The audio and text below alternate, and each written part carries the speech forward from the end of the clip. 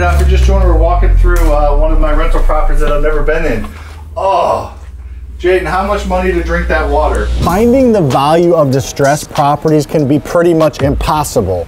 It's really hard to know what a house costs if there's crap everywhere, if there's holes in the drywalls. There's no comparable house sales to find out what that house is worth, so you're just guessing, right? Wrong. There is a formula that you can use to find the exact value of distressed properties. Once you master that formula, you're going to be able to find out the value of a property, so then you can buy it and monetize it by either wholesaling it to somebody else who doesn't know the value, by fixing it up and flipping it and making a huge profit, or fixing it up and keeping it as a rental without using any of your own money. So let's walk through this gross house, let's make it quick, and let's teach you something about valuing distressed properties so you can make a lot of money.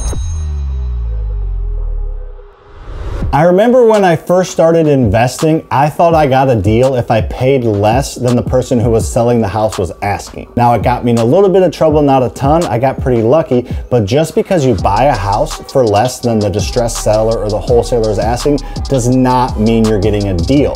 I remember asking the agents I was dealing with, is this a deal? And they would say, I don't know. I know how much the house is gonna probably be worth when you fix it up, but I don't know how much you should pay now. So what we're gonna do in this video, we're gonna walk through this house. I'm gonna give you rehab just based on my initial reaction to the condition of the house. And I'm gonna do that inside the formula that we're gonna talk about today. And that formula is the max allowable offer formula. The formula is ARV, what the house is worth fixed up, times 75% minus repairs. Now let's walk through the house and I'll make that formula make a lot of sense, because the minute that formula makes sense is the minute you will start to make a lot of money. Let's start at the beginning, which is always a good place to start, with the ARV part of the formula. And then I'm gonna give you a pro tip on what to do with fridges in houses like this. So ARV stands for after repair value. This is a number that with practice you can get pretty accurate on. Figuring out the ARV has a little bit of subjectivity to it, but in general you should be able to find out what the house is going to be worth after it's fixed up. And you do that by the patented SamFasterFreedom 333 rule. You need to find 3 houses within 1/3 of a mile that have sold in the last 3 months that are in similar condition and style of your house. This house right here is a 3-bed, 1-bath, around 1,000 square foot house. So I need to find 3-bed, 1-bath, 1,000 square foot houses that have sold within 1/3 of a mile of this house. There's a bug on my eye. 1/3 of a mile of this house within the last 3 months. Now what happens if you can't find 3 houses within 1/3 of a mile that have sold in the past 3 months? You just gradually expand each of those parameters a little bit until you find 3 houses. You need 3 houses, and if you have to go out a half a mile, you have to go out a half a mile. And if you have to go out 4 or 5 months, you have to go out 4 or 5 months. But just slowly expand those terms so that you can find 3 houses that are the same as your house. You cannot compare a 3-bed, 1-bath slab ranch, which is this house, to a 4-bed, 2-bath, 2,500 square foot 2-story. They have to be almost the exact same square footage and the same bed and bath. Now, what you never, ever, ever do in a house like this is open a fridge like this. This house smells not very good.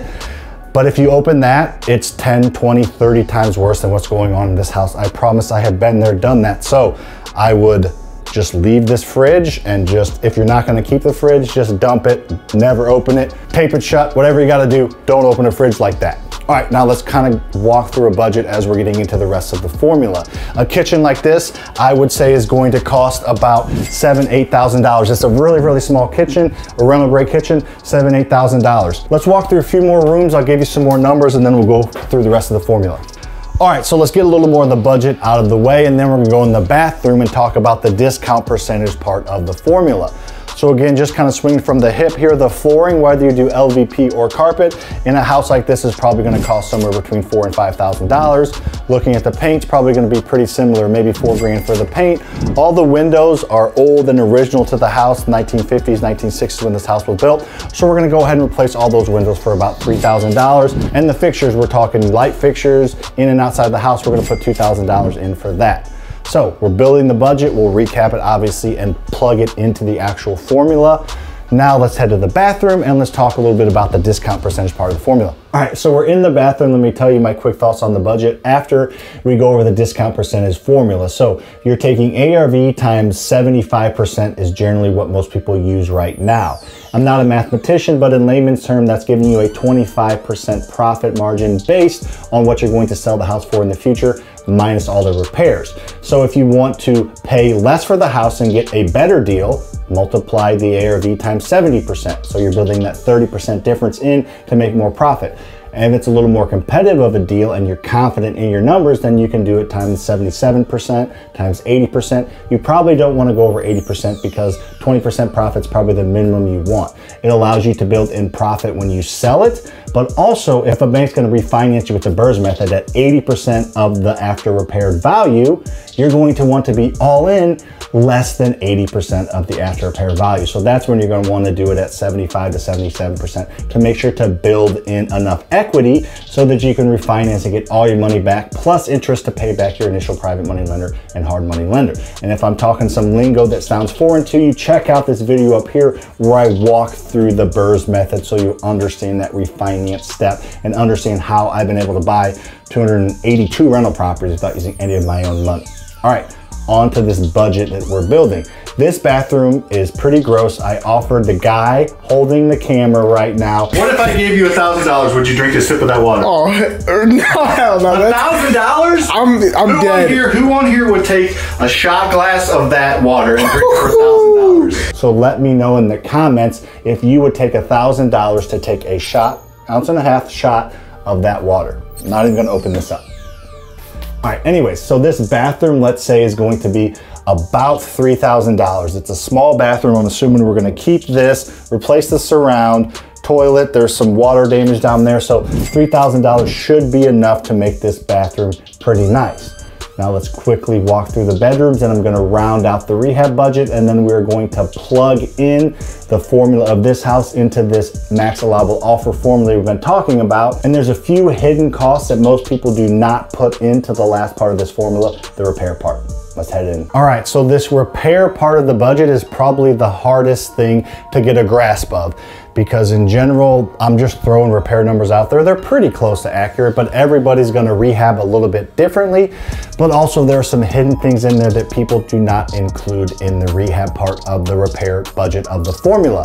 When you put in your repair part of the formula, you have to put, and this is a golden spoon. There's several of them over there. We're gonna take this to the pawn shop, see if they're real.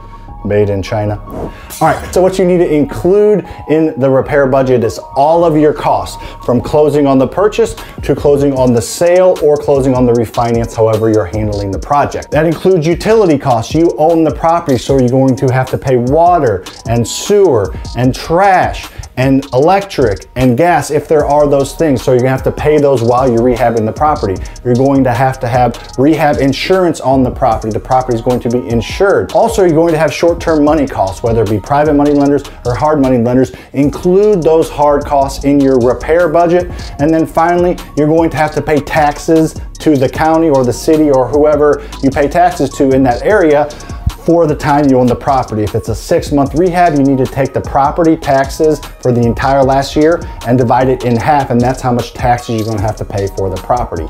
So just in general, just be extra careful and include all of your costs. And if you're gonna be paying agents 6% on the buy and sell side to sell it, include that in your repair costs so you're making sure to get a real profit at the end of your max allowable formula.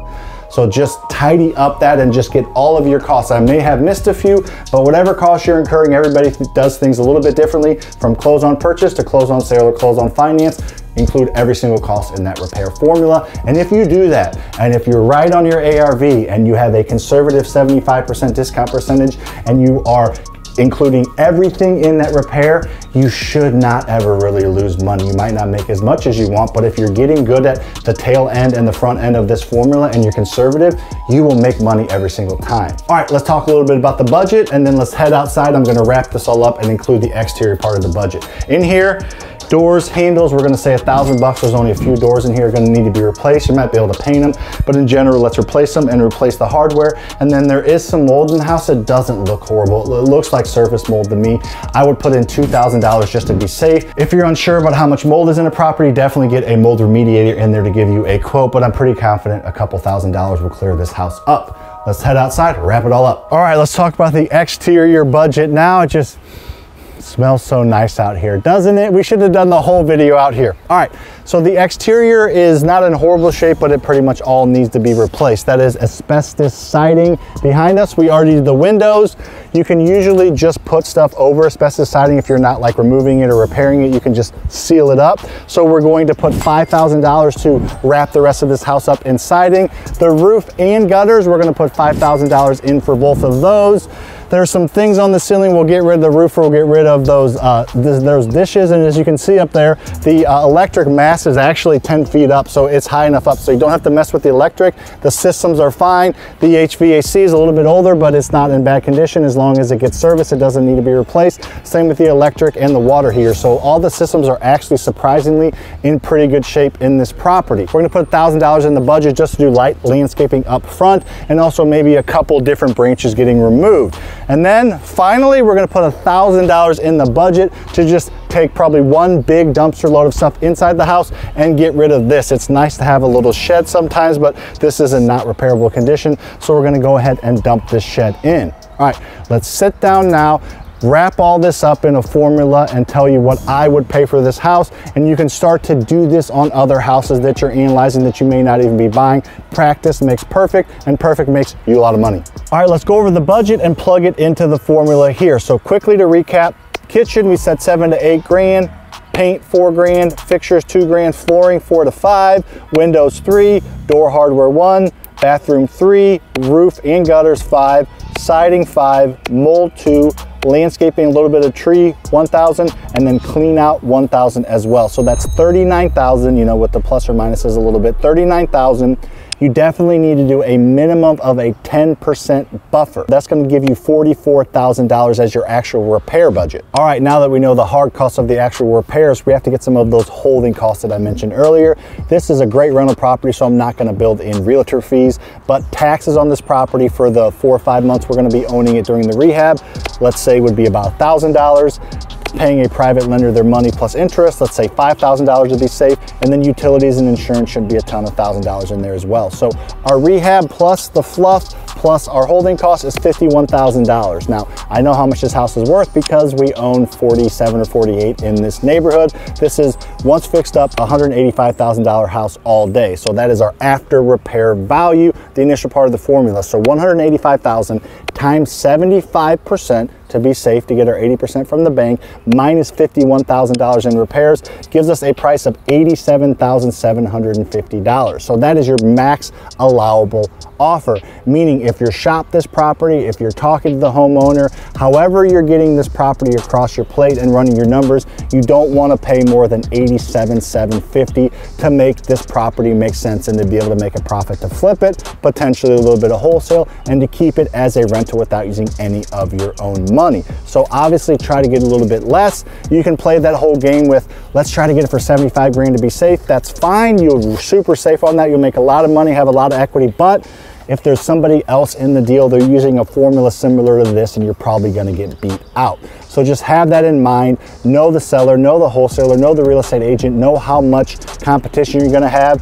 And something like this, just knowing what I know, being very confident in the numbers, I would offer something like 82, 83 grand, give myself a little bit of room to come up if need be. And if you're gonna wholesale, you can do all this and just minus out your wholesale fee. So that is the max allowable offer formula. It's something you need to practice on a daily basis to get good at. And once you're good at it, you can put confident offers out on property and have a very, very small risk of losing any money. You're probably going to be on the positive on every single deal.